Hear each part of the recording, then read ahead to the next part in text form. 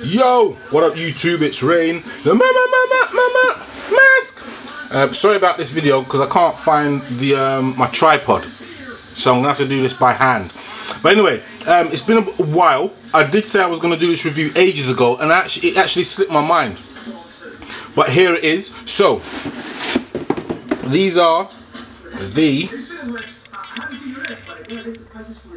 Jordan 3 Retro. Now these are dubbed the Cyber Monday 3s.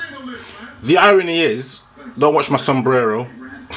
The irony is that Cyber Monday is the Monday after Black Friday, if I got that right, and that hasn't come yet. So Nike have obviously released them early. So here they are. So boom. Originally, when I saw them, I wasn't too keen. I was in two minds. I'm in two minds about a lot of trainers, and then what I get them, and I'm like, oh shit, yeah, I'm keeping these. But these I was in two minds about, because I thought they were quite a simple and plain trainer. Simple and plain from the point of, it's literally just a black and white trainer. And I got the Cyber Monday ones, and I haven't even worn them yet, but I think they're heavy. Anyway, so the whole hoo-ha about these is that apparently the leather at the top was supposed to be a different kind of quality leather that the Jordan brand has not used historically. Potentially. How true it is, we're about to find out. And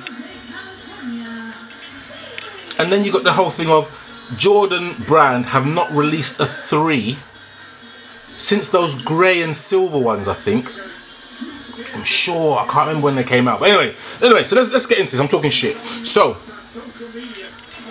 the leather, it is a very decent leather, a very decent cut of leather. I'm not going to say that it's definitely not the level of shattered backboard quality, and it's definitely not the level of the shattered backboard away quality, but it is a high quality leather. Now I've got a shoe tree in that, so you might not be able to make that. Bollocks, focus you bitch. There you go. Does that work? Yes, it does. So you can just make out the actual cut in regards to the sharpness of the cut isn't that great. You can see a little bit of they're not threads, it's just how the leather is just kind of coming up. But in essence, when you're wearing those, man ain't gonna see that. Like, man ain't gonna be that like, oh man, your crep's a bit mad. No, shut up, get out of it. But you know what? It's a black and white 3. I'm trying to egg it out. I'm trying to talk more about the trainer than it is. It's a black and white Jordan 3. If black and white is your colour, these are you. If you are a Jordan 3 fan, these are you. If this is your first venture into Jordan trainers, where have you been? But again, these would be you.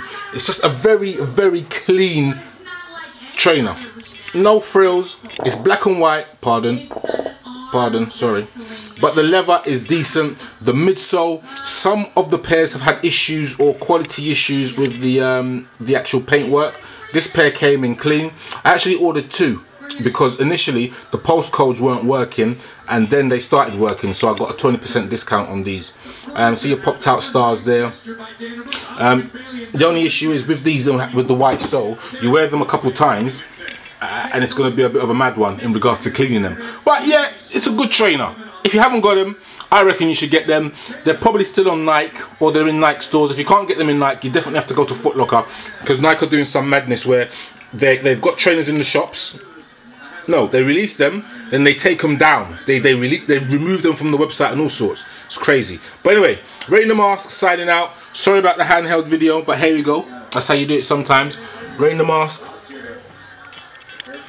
signing out. See ya!